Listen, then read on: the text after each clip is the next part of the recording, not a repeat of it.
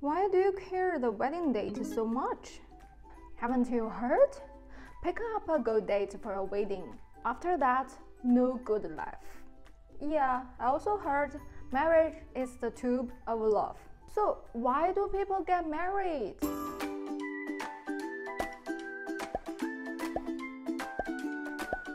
Hi, I'm Miss Wei. People rush into marriage for various reasons and live in different kinds of versions of marriage. In this video, I will talk about all the possible reasons of why people get married as I have collected. If anyone got you, give me a thumb up. Reason 1. Social and cultural inertia. Just do it.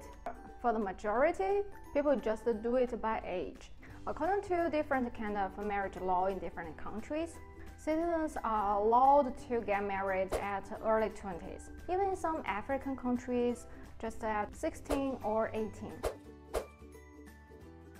When you conventionally believe that you are supposed to do so, and find your Mr. and Mrs. right, and live a happy life forever. Well, marriage is not that simple though. This institution has been created for centuries in different ways in human civilizations.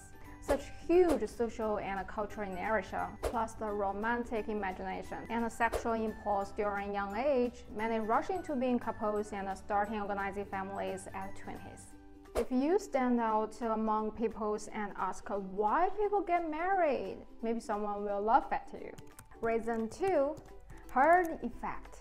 Herd effect works everywhere, including such significant life decisions. Some people get married just because other people around me also do this. In many countries and in different cultures, many people copy others' behavior, especially from their peers, colleagues, friends, classmates, without enough independent thinking. Very often they feel stressful, more precisely being left behind, or being isolated from other people's social life if they don't have spouses when they at 30s or 40s. But interestingly, just as getting married, divorce also follows herd effect.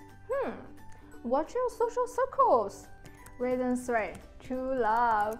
If you two get married because you believe each other, the Mr. and Mrs. right, well, congratulations! You must have a chance to hold a very memorable wedding with beautiful dress and moving marriage walls that at least can move enough you two tearful at that day. Although many psychologists find love is like a ghost, which very few seem, but the most believe. Anyway, congratulations! Hold on to your fence. Reason 4. Sharing life needs and burden. Before realizing how important the loneliness to you, particularly in your spiritual life, you tend to live in a sharing and socialized lifestyle. In marriage, people share life with each other emotionally, physically, economically, building life habits, and raise children together. Also, make themselves the role model couples in other people's eyes. Yes, sharing is a social meaning of a team and a family. If you do feel happy in this lifestyle, I'm truly happy for you. Reason 5. Health considerations.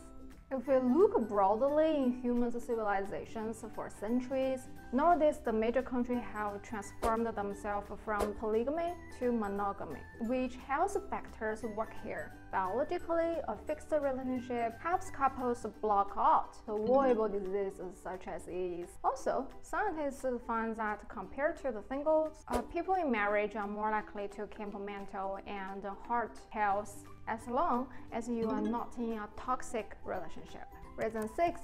Social class flow.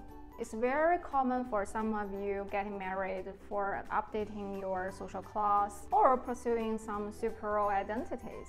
In fact, such a tradition can string back to a very early era. Say, in 19th centuries, you can easily find this clause in Pride and Prejudice and Red and Black. Nowadays, many people tend to sign prenuptial agreements before they get married. However, the marriage is not only about assets. Social circle is also a big deal. I don't think it matters any price or debauch, because only the couples in the marriage know how they feel in this relationship, right? Anyway, getting married is a significant life decision for all of us. because it matters to whom you are living with at the most significant life moments, and in which lifestyle you live, what kind of intimate attachment, and what kind of life experience created in your memory. On the other hand, marriage is not so phenomenal as many people have been brainwashed. Instead, it's an institution created by human beings with all kinds of flaws.